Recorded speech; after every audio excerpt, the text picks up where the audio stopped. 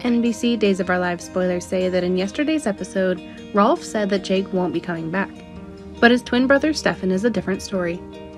Kristen gasped when she saw Stefan hooking up machines with glowing blue lights protruding from his body.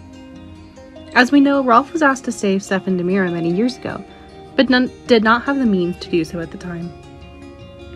And then Stefan was said to be brain dead, and his heart was donated to Julie. And now we all know that Dr. Rolf won't be able to revive Jake, but he will be able to bring Stefan back using his medical magic. With Stefan's revival, Kristen has other plans for her. She'll map out Stefan's future.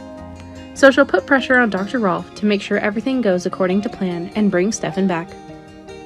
There's sure to be a lot going on with this unexpected appearance, when Kristen always intends to surpass EJ at all costs. Of course, Gabby is also working on his plan. Everything could change when Stefan shows up. Ava and Gabby will find out whose man this is. Will Stefan remember his love for Gabby, or will he keep an eye on Ava? Let's wait for Stefan's return in the coming days. Thank you for watching this video. Goodbye and see you again.